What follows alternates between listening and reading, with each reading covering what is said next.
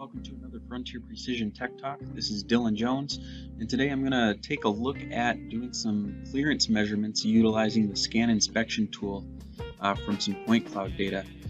So to give you a glimpse of what I have here, I have some scan data point cloud from an interchange, and you can see I have this bridge, this overpass going over a busy intersection. So we scanned that intersection, and I'm going to utilize the bridge information and the ground information to calculate some clearances there. So first thing I need to do is kind of clean this up and create a couple of regions. My first region is going to be my ground. My second region is going to be really just the bottom of the bridge. Okay, so I'm going to kind of fast forward through that process and how I would go about classifying the data, and then come back here once I hit the scan inspection tool.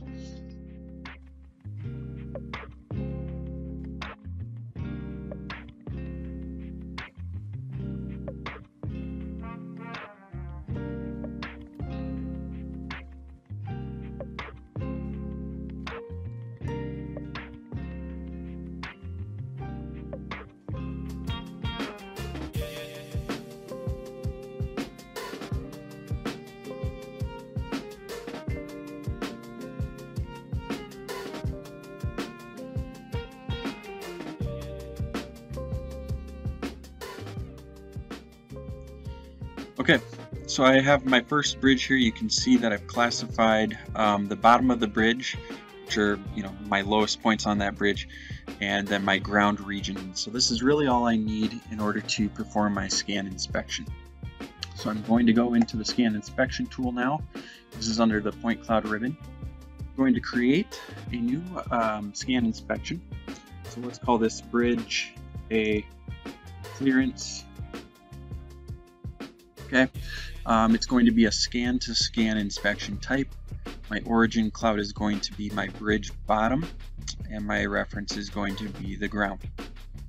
And we want to make sure that we are able to calculate the bridge clearances, which could be up to 20 feet or so. I'm going to just give myself some buffer room here on the maximum and set that to 25 feet, and have that only be absolute distances. Then I can choose a color map here if I wish. So let's just leave that at rainbow, and I'm going to save that inspection. So essentially at this moment it is comparing the bridge A bottom region to the ground region, and calculating some information there in regards to the differences or the deviation between those two regions. And now we can go in and build our report. So on the report tab, we can choose our inspection, which is our only one listed here, and then here we can give it a name prefix.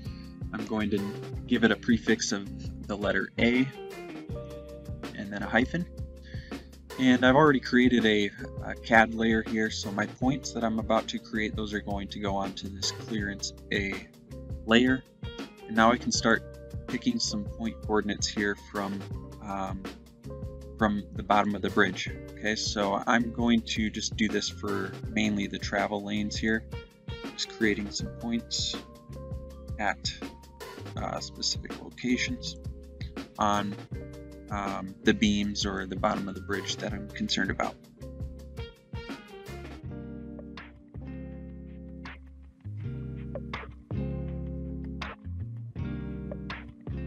Okay, and I could create as many as I want here on any of these beams, but I think that's good enough. That looks like it covers all of my travel lanes, and so now at this moment I can create the report.